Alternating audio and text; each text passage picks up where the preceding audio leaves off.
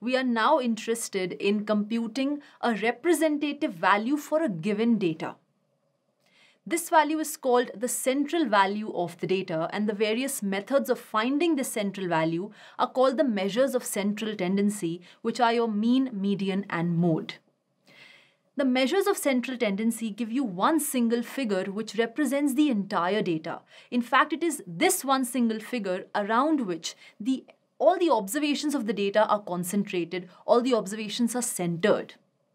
So let's begin talking about mean, median, and mode for the distinct types of data that we've studied. Beginning with ungrouped data.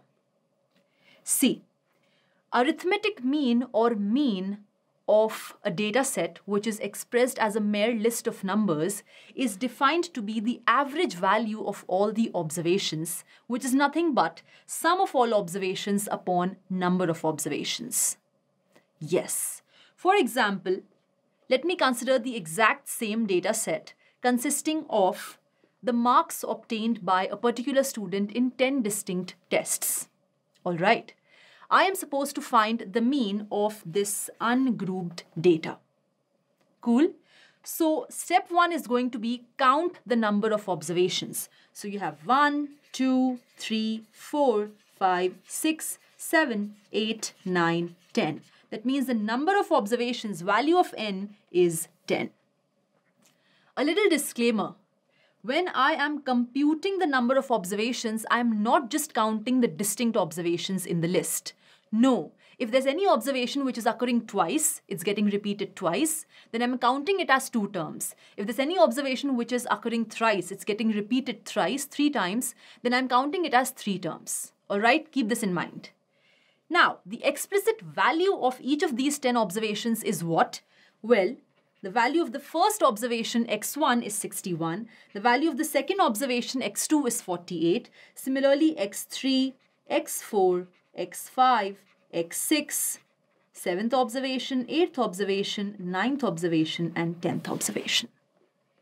So we have the total number of observations and we have the explicit value of each of these observations. Fine. It's like there's a random variable x which is taking up the values x1, x2, x3 up till x10. Then the mean of this data set will be denoted by x bar, and it will be equal to nothing but sum of all these 10 observations, that is x1 plus x2 plus x3 plus and so on till x10, divided by the number of observations. In the compact form, I can write it as summation xi, I varying from 1 to 10 divided by n.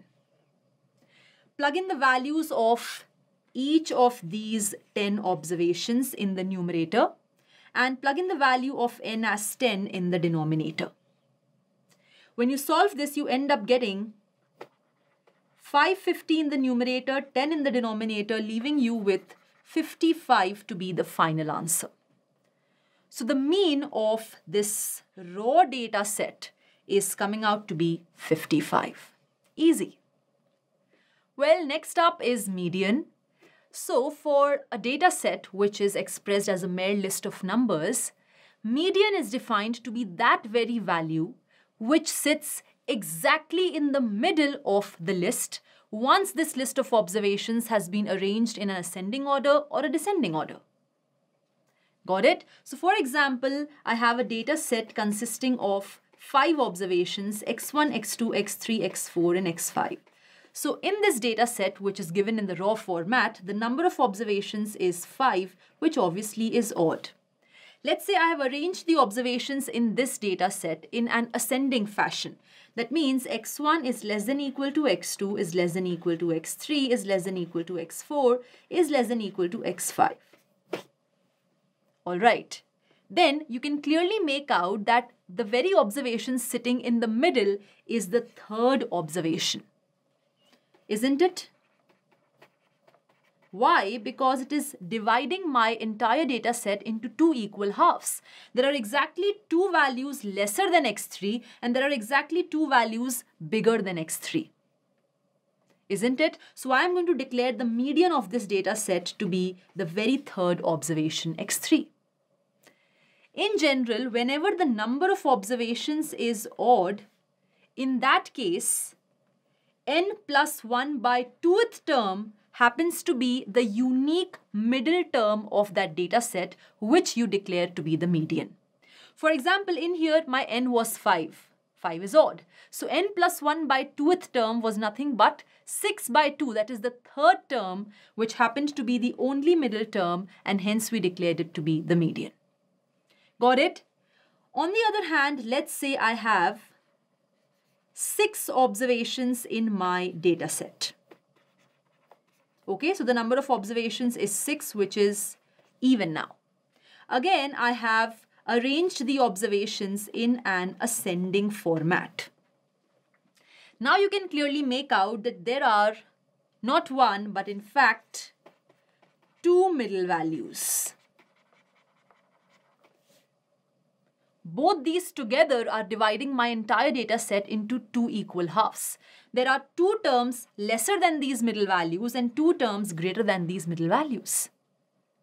Okay, so what I'm going to do is I am going to define my median for this data set to be the average of these 2 middle values. That means the arithmetic mean of these 2 middle values, which will be the sum of these middle values divided by 2. Okay, so in general, keep in mind that whenever your n is even, the number of observations in the data set are even, in that case, in that scenario, you end up getting 2 middle values. One is the n by 2th term, other is the n by 2 plus 1th term. You define median to be the average of these 2 middle values. Alright, for example, in here my n was 6, that is the number of observations was 6, that is even. So n by 2th term, that is 6 by 2, that is the third term, and n by 2 plus 1th term, which is 3 plus 1, that is 4th term. Both the third and the 4th term happen to be my middle values. I calculated their mean, their arithmetic mean, and declared that to be the median. Got it? So depending upon how many observations you have in your list, after you have arranged that list in an ascending or a descending fashion, you can keep these 2 results in mind to calculate the median. Fine. For example, let's consider the exact same data set, okay, which consists of the marks obtained by a particular student in 10 distinct class tests. I want to calculate the median of this ungrouped data set. First of all, I'm going to arrange this data set in an ascending or a descending fashion. So let me begin with the lowest value. It's 48. Next, I have 249s. Next, I have 152. Next, I have 254s. And lastly, I have 461s. I have arranged my data into an ascending fashion. In here, I know the number of observations is 10, which is even. So n by 2th observation and n by 2 plus 1th observation, both these will be the middle terms of this data set. So 10 by 2 will give me 5, so 5th observation, and 10 by 2 plus 1 will give me 6th observation. So start counting. This is first observation, second, third, 4th, 5th, 6th, 7th, 8th, 9th, and 10th. So 5th and 6th observations are my mid values. I'm going to calculate their arithmetic mean, and that I will declare to be the median of this data set. So the median of this data set will be x5 plus x6 divided by 2, which is 54, plus 54 divided by 2, which is 2 times 54 divided by 2, which is nothing but 54. Okay, so the median of this data set, which consisted of 10 observations, 10 is even, is 54. Got it? Lastly, let's talk about the mode. Well, we all know that whenever the data set is expressed as a mere list of observations, in that case, that very observation which occurs the maximum number of times in the list is declared to be the mode of that data set. For example, if I consider this same data set that we have been referring to again and again, we can clearly make out that 48 occurs only once, 49 is occurring twice, 52 is occurring once, 54 occurs twice, and 61 is occurring 4 times in this data set.